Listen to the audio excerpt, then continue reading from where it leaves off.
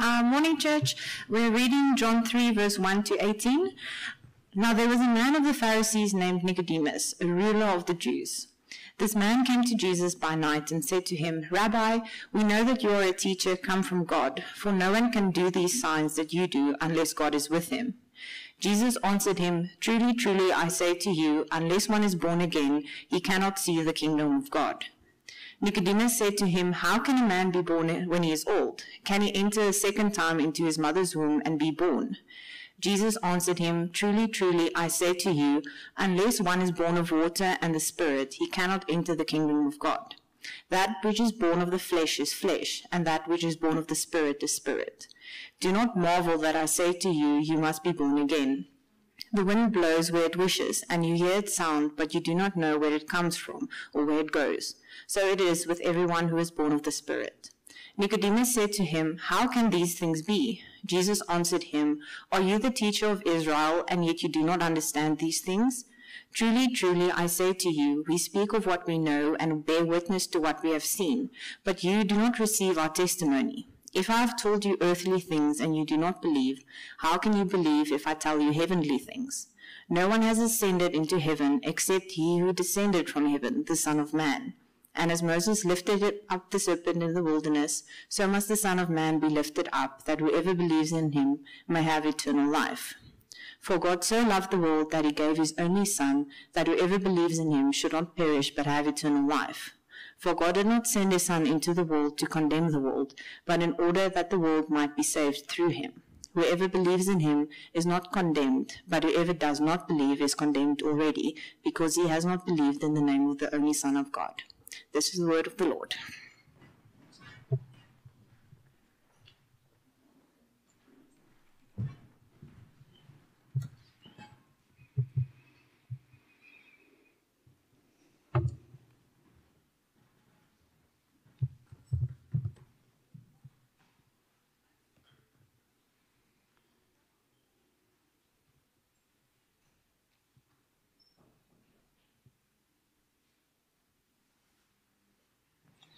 Thank you so much, Andrea, for reading the teaching text for us. Thank you, Meryl, for leading us in worship. Thank you, Morandeni, for hosting us like a champion. It has been a really, really beautiful service so far. I'm just excited, in awe, loving it. Guys, today's part 10 of our current series called I Am Who I Am.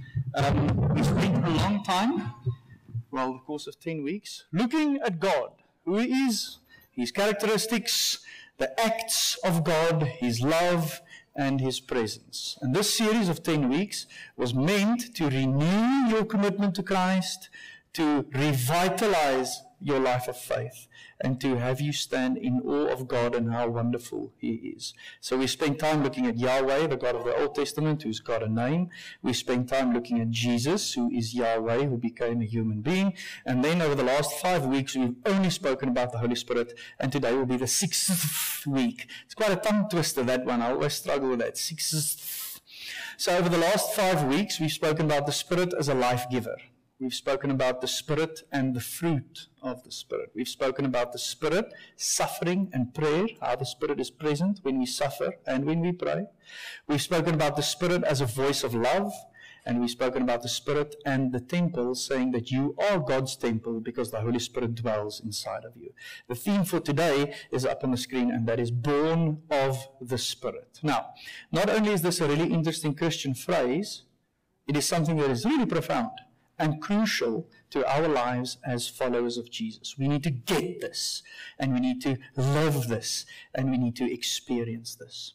We currently live in a time of more motivational and inspirational content than ever before. Why? Because there's a demand for it. Why? Because people long to change. People long for more. People want more. People need more. You've heard that it was said that people don't like change. And that might be true in some circumstances, but definitely not when it comes to our innermost being and the things of the heart. None of us can say this morning that way down inside, I'm really content with where I am and I don't long for more. We always long for more. This is a slide, it's a screenshot of the website of a guy called Jay Shetty. The only reason why I chose him this morning is because Jay Shetty records videos and writes blogs, and they often pass through my WhatsApp as people forward it on groups. Can I have the visual, please, Rudolph? That's really, really great. Here's how Jay can help. Coaching, courses, a book, a podcast, and some speaking. Right? We live in a time where there's a lot of people like him trying to motivate and inspire people to change. I don't have anything against him. I just took a screenshot of his website to show you. Look at some Google searches I ran. So if we typed in, how do I reinvent myself? You'll see that there's 7 easy steps just in the first search, right? Wake up early, prioritize your tasks, learn, find a mentor, etc. I ran some more Google searches, related questions on Google. Rudolph, if I can have the next one, please. People also ask, right? So the same people who ask, how do I reinvent myself, also ask, what does it mean to reinvent yourself? How do you reinvent yourself physically? How do you reinvent yourself at work? And how can I reinvent my looks? So more searches show that this is quite a popular topic. You've got 15 steps if you've run for the long haul. You've got 7 if you are strained for time. And then you'll see there's 3 ways to reinvent yourself if you are in a hurry and you need instant change. There's also 5 steps and 4 steps if the 3 steps doesn't work. Next slide, please. You'll also see down here that there's categories for reinvention. 30 and 40 and 50 and 60, right? A hot topic because people long for change. Question, how do we get it? Who's right of all of these blogs? And whose steps work best? I would like to put it to you that if Jesus was here this morning, thinking of the teaching text we just read, he would simply answer, you have to be born of the Spirit. If we ask these questions to Jesus and he was here in the flesh, he would say, you have to be born of the Spirit. Our teaching text is a conversation between Jesus and Nicodemus. You can take that down for me. Thank you, Rudolph. In John chapter 1, John says, this is who Jesus is. He is the Word. He is God. And he came to dwell among us. Do not mistake him for anything else than God himself. In chapter 2, Jesus cleanses the temple. And by that, the writer John in his book shows that God is not to be found in the temple anymore. God is to be found in Jesus himself. And then he gets to chapter 3 and he writes this story of this conversation between Jesus and Nicodemus. Nicodemus' name means the conqueror of the people, right? So this really strong guy who belonged to the Pharisees, who was on the Jewish council, the Sanhedrin, a really powerful, wealthy, influential, clever guy who's got a lot of status in his community, comes to Jesus and he has a conversation with him. Now, Nicodemus comes to Jesus wanting something from him.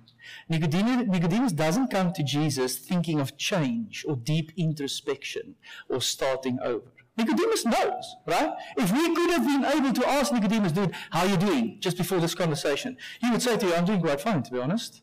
I've got everything sorted, and I'm really clever, and I'm actually a teacher of the law of God. So if you want to have an example of an upstanding citizen, that's me. I'm not going to Jesus to ask for change. I'm going to Jesus as a power play because he's got something and I've got something. And if we work together, then we can both achieve our goals. That's why he went to Jesus.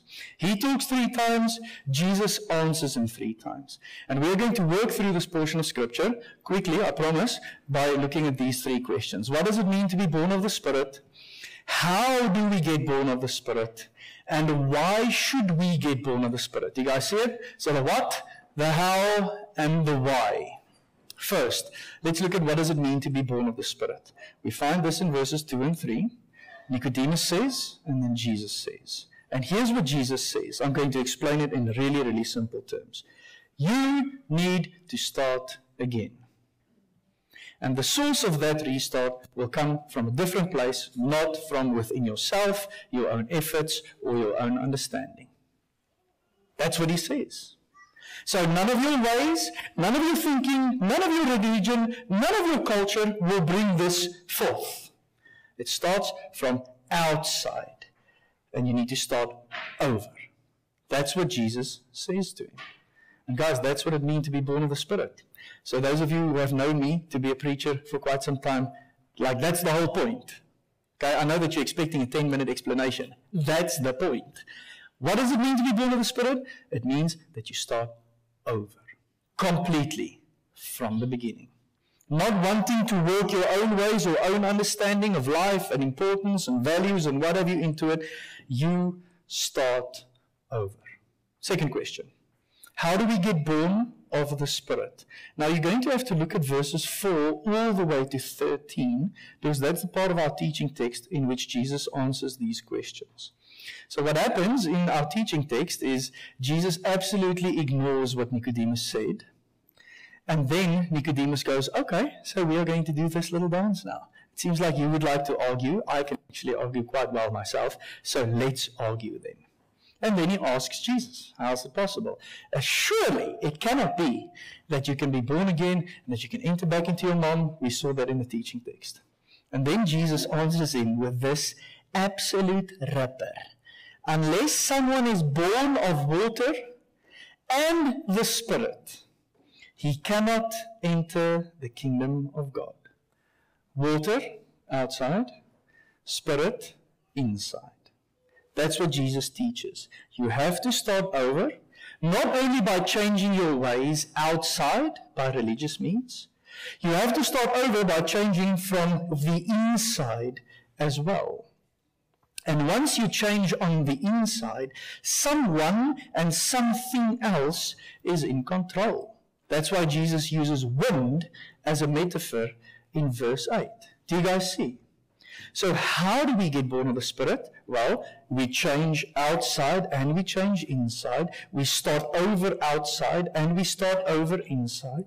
And once we start over outside and inside, we allow something, which is the Holy Spirit, to move us around as He pleases.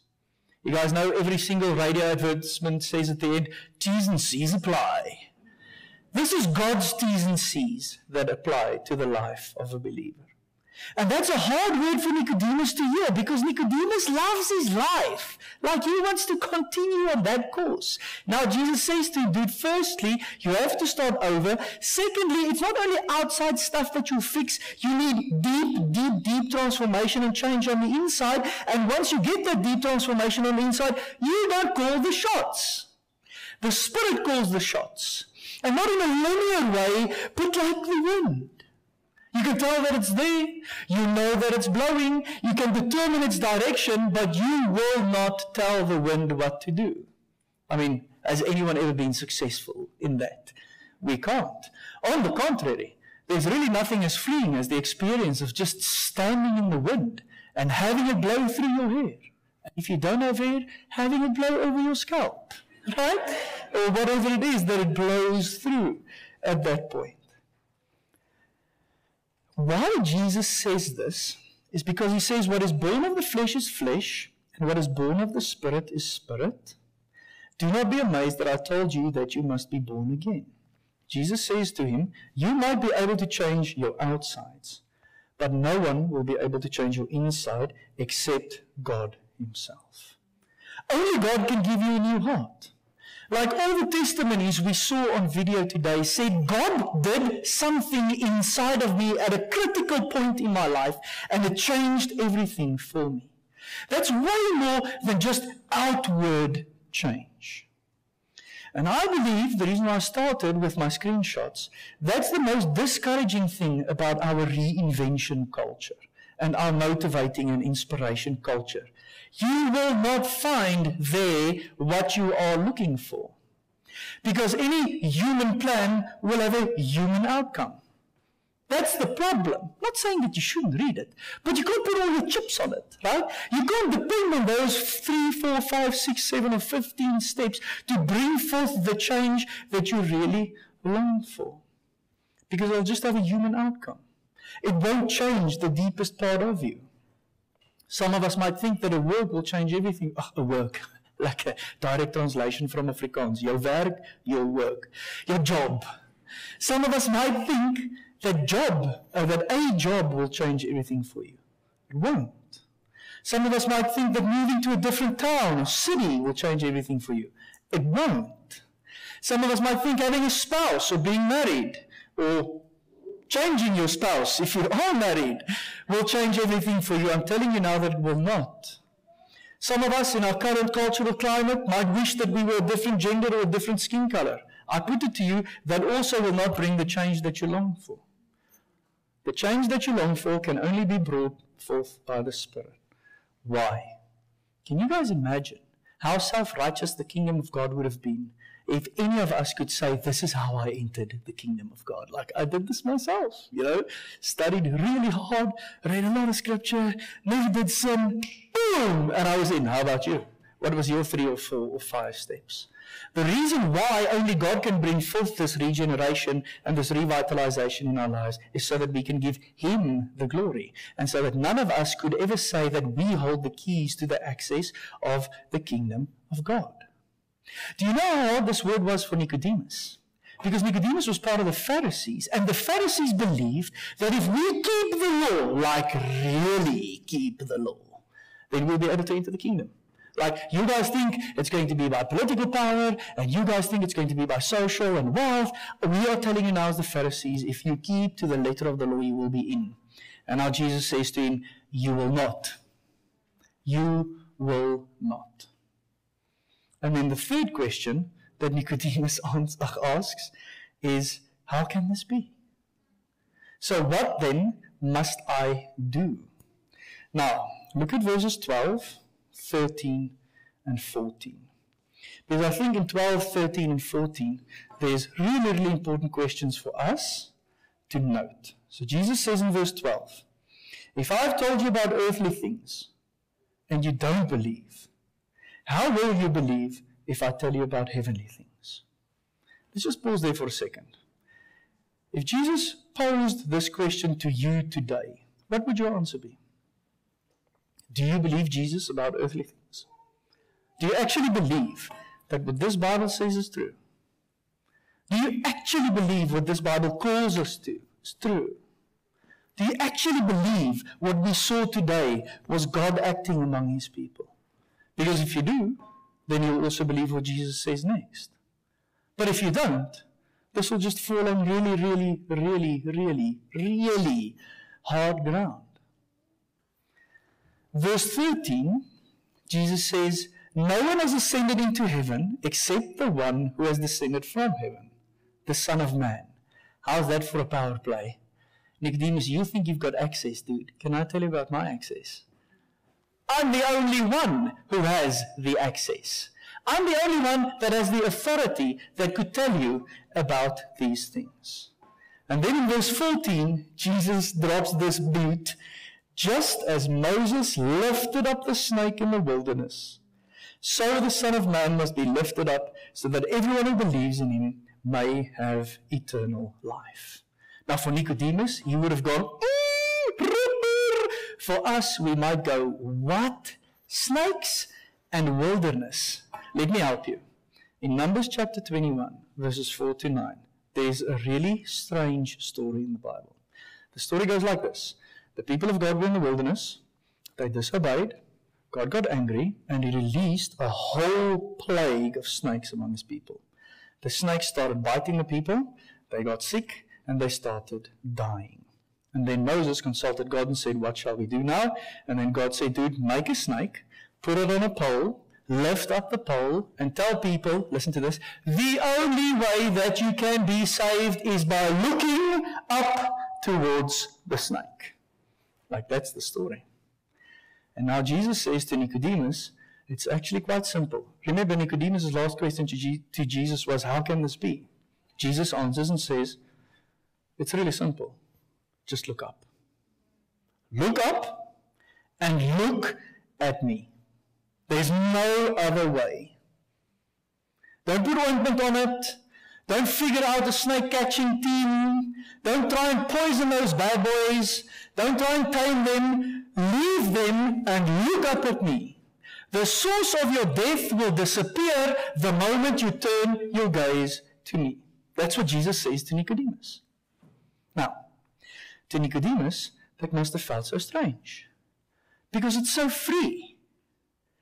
And it's so easy.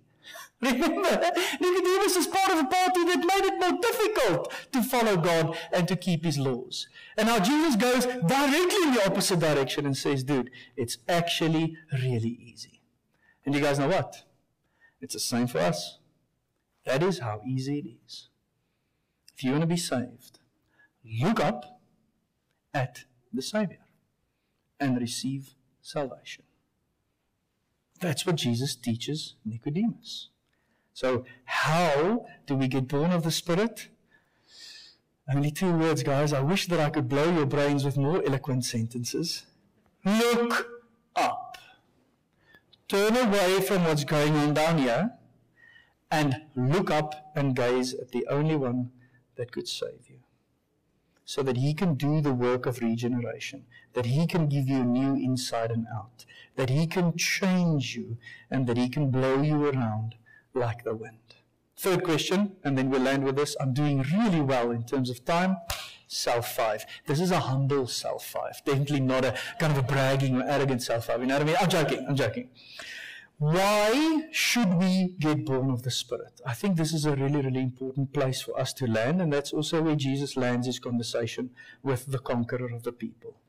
Because that is God's heart for us. God's heart for us is that we would know Him, look at verse 16, that we would have everlasting life and that we will not perish. And why is that God's heart? Look at verse 17. God did not send His Son into the world to condemn the world, but to save the world. Like we often quote 3:16. Have you ever seen what a power, what a punch verse 17 also packs? Like we have to quote these two together. God's heart was never to condemn and to judge. God's heart was that we would live. And that's why we should be born of the Spirit. That's why He makes it so easy to start again. That's why He says, just look at me and death will leave you. Because that is what He wanted of us always. Listen. God doesn't want to give us life after death. God wants to take us from death to life. Do you guys see the difference? We often think that the whole gospel story is only about the day that I give God His final breath back. That's not what He wants to do in us.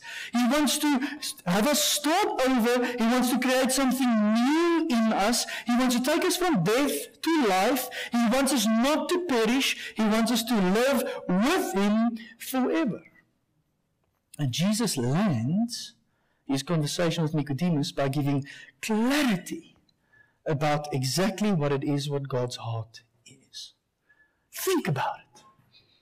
Nicodemus was headed in that way, thinking that God's heart is a heart of judgment, is a heart of wrath, is a heart of,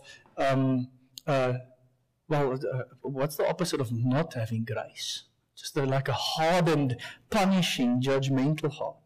And Jesus says to him, you have to start over. You have to allow God to do that work inside of you. You have to relinquish control because it's always been His heart. Guys, think about this. You and I will live forever if you are a Christian. You and I had all our sins forgiven.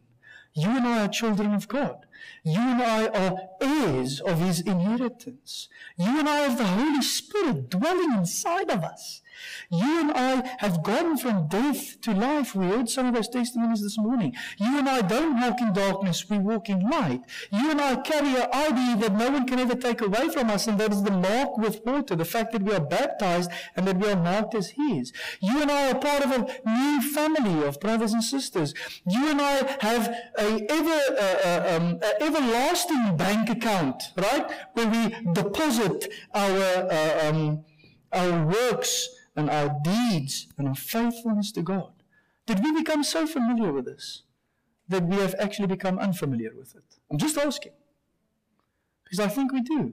Dallas Willard says this, and I really, really enjoy this quote. He says, history has brought us to the point where the Christian message is thought to be essential essentially concerned only with how to deal with sin, with wrongdoing or wrong being and its effects. Life, our actual existence, is not included in what is now presented as the heart of the Christian message, or it is included only marginally. This is a really, really sad truth. Obviously, Willard doesn't argue for us to keep the status quo, right? Dallas Willard is legit. He argues for, therefore, we should make the Christian message relevant to our whole lives again. That we maybe forget God's wonderful heart and His love for us, that we fall into the trap of thinking that we should do it ourselves. Think about that. Whenever you want to grow in your faith, whenever you want to serve God faithfully, we often fall in the trap of thinking that we have to do it ourselves. And we forget this beautiful rebirth and restart that the Spirit gives us. Let me show you a picture. This is a really, really, really fresh baby. Like, we are talking right out of the oven fresh. We are talking about crisp, fresh. That baby was born a couple of seconds or a couple of minutes ago. So what shall that baby do? What can that baby do for him or herself? What control does that baby have over his or her life? Absolutely none.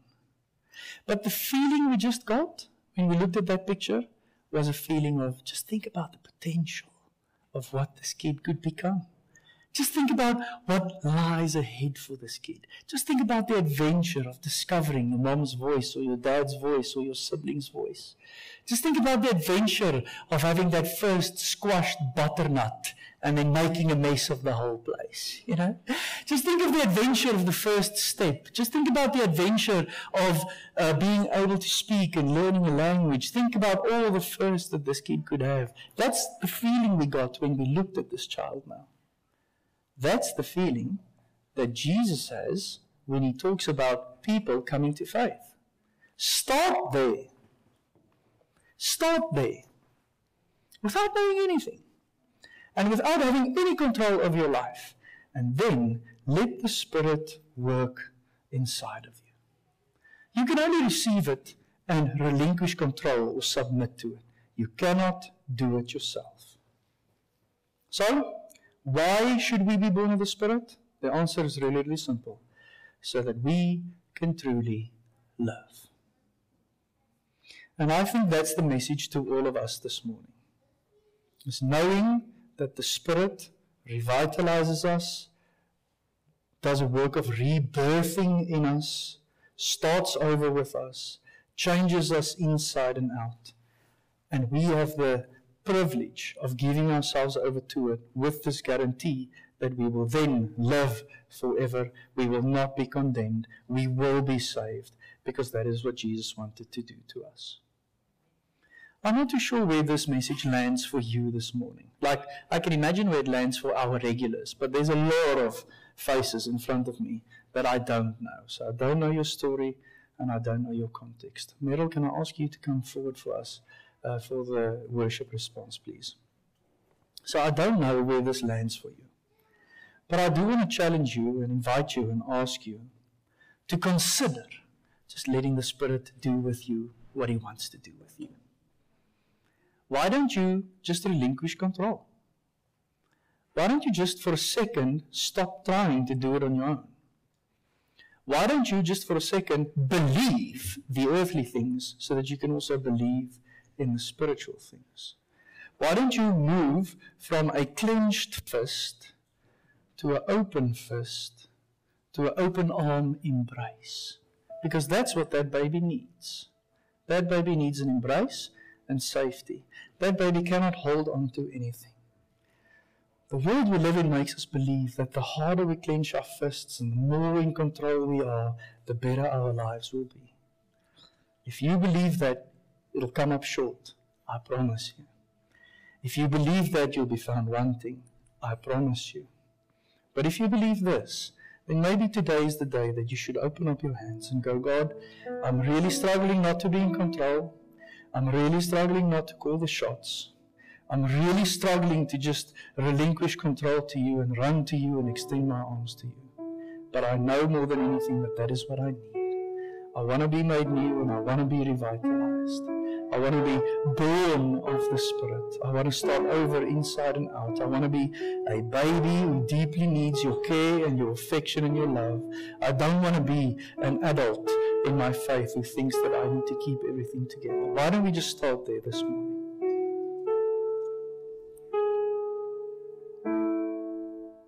Let's take this time to respond in worship with Meryl. Let me do a prayer for us now, and then we'll read a benediction after worship. Lord Jesus, we are thankful for this word. We are thankful for your wisdom, for your invitation, for your love, and for your grace. We are thankful that you spoke so clearly, and we are thankful that you were lifted up as our Savior when you were crucified. We thank you that it is so easy and that it's so free that it is attainable for us. And we thank you that this has been your heart always, to save your people, to not have them perish, and to not condemn them. May we hear this truth this morning. May it revitalize us. I pray for every one of us that has a clenched fist. Loosen our fists. Holy Spirit, this morning. Have us relinquish control to you and blow us around like you want to. For we know that that is the life. That is everlasting life. That is why you died. That is why you came. And that is what you want to do with us. So have your way among us as we respond in worship. Amen.